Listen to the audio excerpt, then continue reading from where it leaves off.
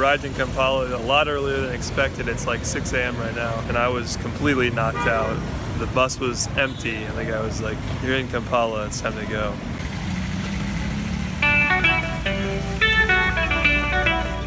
Hey Alama, hey Alama, noi noi. Mama sobo buri wingala banzi ya see sunshine. Endo zawe chibera baby nga you are mine. Ubalo lirwe nakusanga nga tuli mo dance. Enkusaba tuzine kuna we umunyigo squeeze. Kakuba chengaka, ola bikanga tanche. We've been in Uganda for just a couple hours. We're with our host Musa. And what are we about to try? We're gonna try rollets. You have chapati, that's the bread with some fried eggs, and then the two are put together and then rolled. I think Kampala is trying to rival Dar for the best produce market. We've got pretty much everything here, and really good prices too. Never ends.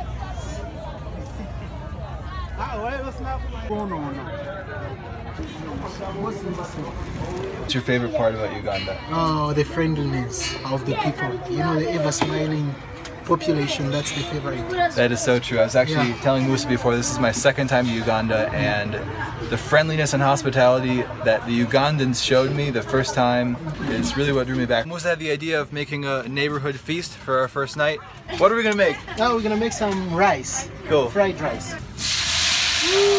Musa was telling us, in Uganda, when the men cook, the women laugh at them. Yeah. Say, what are you doing cooking? That's our job. But here we are, this is gonna be delicious, and we're gonna prove everybody wrong. There is need for more water. More water? Their own containers, and then Yum, yum, yum.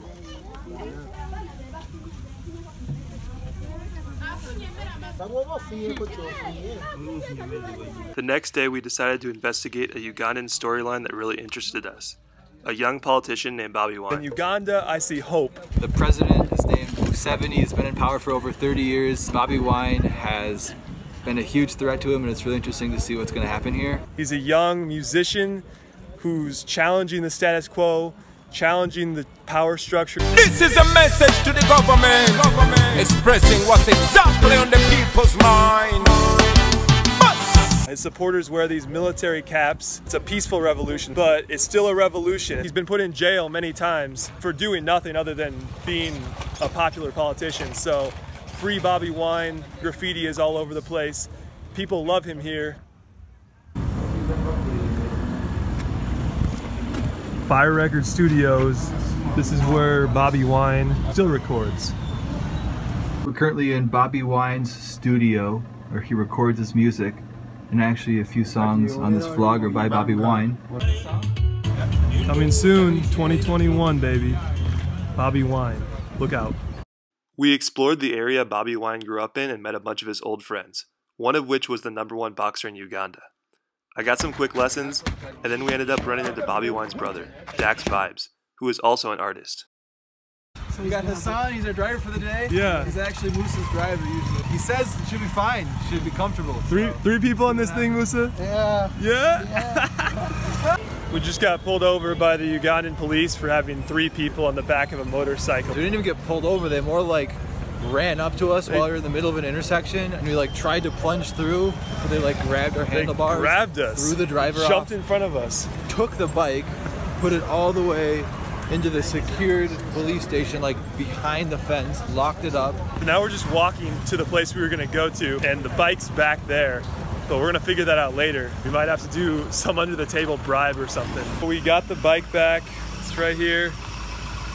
We had to pay a 45,000 shilling bribe, which, what is that like? It's like 12 bucks. Hassan did the dirty work for us. Hassan said the cop saw 2 white guys in the back of a boda boda and said, ooh, they have money. I'm gonna stop them, because there were plenty of boda bodas with 3 people on them. But he didn't want to do the bribe while we were there in case we vlogged about it. So we had to go away. Hassan had to go back and give him the money. Now the world knows Ugandan police are corrupt, if you didn't know that before. It turns out the situation we were in yesterday wasn't uncommon. We just walked by the police station and we saw a ton of boda bodas that they've taken.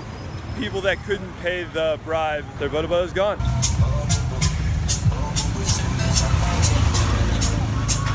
The entire city center of downtown Kampala is just one giant Goodwill.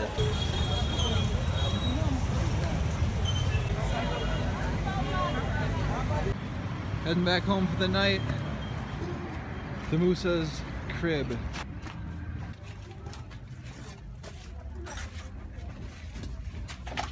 Musa, what are we making? Oh, we're gonna make some matoke. Matoke. Yeah, it's a delicacy. It's a staple food in the central part of Uganda. Yes, it is smoked fish. Look at that. Justine, what do you think? We're almost done. This is the finished product. Hugh, what do you think about it? Such an amazing combination of flavors. It's the best. The best. Yeah. The best. The best of the best. The best of the best. Yeah. So we decided to visit Musa's family in a rural village today. So right now I'm on a boda with my guy James, and yeah, we're going down these dusty, bumpy roads on this motorcycle. What do we have here? Yeah, we have cassava and beans. It's called akatogo. Here we are harvesting some peanuts. Yep. Interesting. Wow. Mike, uprooting a cassava plant. And we always see it in the yeah, that's what Nice. Mango hunting.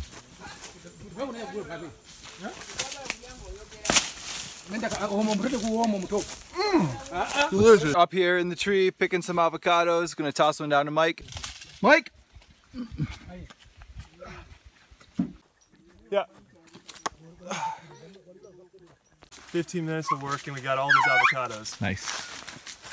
That's a lot of avocados, Hassan. Go, Hassan, go. Go, Hassan, go. Is he gonna make it? Yeah, he's definitely gonna make it. Okay. To our viewers, I'm really sorry. The goat was just part one. Now, we're gonna slaughter a chicken. We're having chicken Uganda style tonight. They buy them fresh here.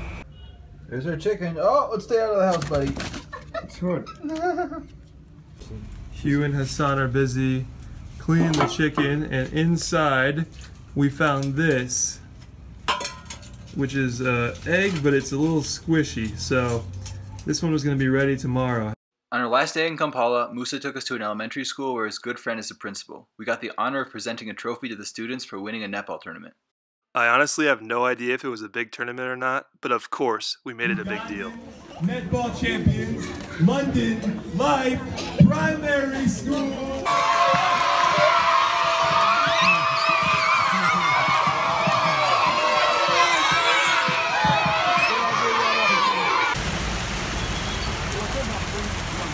There was a gap in the rain, and so we're going to use this opportunity to take our bus out of Kampala. We're about to say a sad goodbye to Musa and Hassan.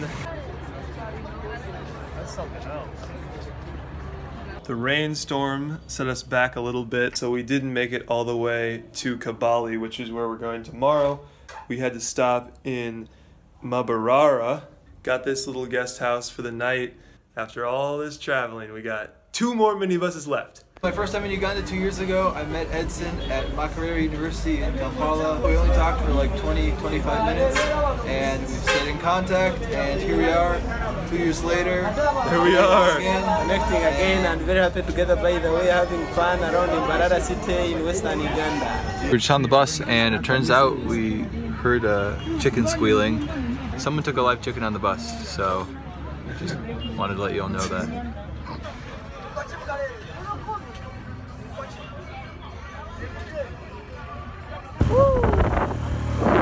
Made it to Kigali, and now we're taking a boda to Lake Bunyoni.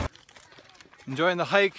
Mike, what do you think? Pretty beautiful? So beautiful, definitely worth the stop. We're wrapping up our first night in Kampala with our new host Harriet, and having a party in the kitchen.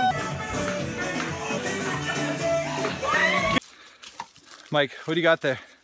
I'm carrying a mattress, some salt, some sugar, and some maize flour. Yesterday, we were on a hike here in Lake Bunyoni. and we were watching the sunset over this beautiful view. It was getting dark, so on our way down, got kind of lost, and this farmer came up to us and wanted to help us find our way. So he ended up leading us to his house first, which was on the way. We chatted a little bit, and we met his wife. His wife is 19, and she's pregnant with their first child. And before we left, I asked, have you ever had visitor before? And he said, no. I said, how about we come back tomorrow, we bring some food, we could share it together, and we could learn a bit about your way of life on the farm. And he said, sounds like a great idea. So here we are, returning to his place. We're trying to find it. It's one of his houses down there. This is about as out there as you can get. Mike, let's see those shoes. What are you wearing? Yeah, I'm wearing some tire shoes I got in Kampala. They're not the best hiking shoes, but I'm kind of trying to, I don't know, replicate the village life for a day. So I see a lot of people wearing these. A lot. And so I figure, why not try it for a day? No more than a couple minutes away. And I can't think of a more beautiful place to spend the night than right here with this lake and these goats and these banana trees. This is gonna be pretty cool. Go.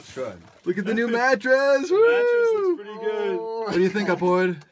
Pretty nice? Yeah. But this is gonna be for Doreen and the new child, right? Doreen, what do you think? Oh, it's awesome. We came down to the neighbors to try some traditional porridge. Is that right, Upward? Hugh wants to go swimming for some reason. Let's see it. That is nice. It's nice? But it's really deep, wow. Yeah. It's the second deepest lake in Africa, so I would assume. It is pretty far in the water. Like, yeah, it's deep down. And Upward, can you swim? We're about to leave to go canoeing, and we're not exactly sure if everyone in this canoe knows how to swim, so I don't want to have to save the phone and the people, so I think we're gonna leave the phone on the shore. time for more porridge. Woo. You already know there's more porridge. Got some sweet potato, avocado, some ugali, and a matoke bean mix. Looks so good. We had a great first night. Mike is trying out the new mattress. It's working good so far. Morning from Lake Bunyoni. It is. Not a bad view to wake up to. Irish potatoes. Let's see them, Benson. Yes. Nice. Big Mike harvesting in the flip-flops. Aganje. It's day 2 with Aporo at his place, and we're actually heading to the lake right now to try out some fishing. Aporo whipped up a homemade fishing rod. Aporo had the hook in the water for literally 5 seconds, and he pulled it up. Look at this monster! Look at this monster! Half the size of me. It's so like a big. perch almost. Aporo is just killing the game here with our stick rod. He's catching these fish left and right. Boom. There's another one. Another one. Yeah. Good haul of fish. Mike, satisfied? Yeah. Well, they caught a lot of fish with our little stick. Now we're gonna head back, cook them up, have a little lunch, and then we're gonna head to Kigali. The fish are ready. More porridge with a stew with matoke, Irish potatoes, and looks like a G-nut sauce. And of course, more sweet potatoes. Goodbye! See you! We just said goodbye to our friends on Lake Bunyoni. Now we're heading back to Kigali for the final minibus of our journey. We have one more 2-hour short taxi remaining before we're at our final destination, Kigali. It doesn't feel real yet. Twakoye ebinyigiriza obulamu bwaffe na buli kitumalako eddembe lyaffe. Uganda etambula edda mabega kituuse n'okutwetamya eggwanga lyaffe. Mulimba mutufuga bubi nnyo namwe.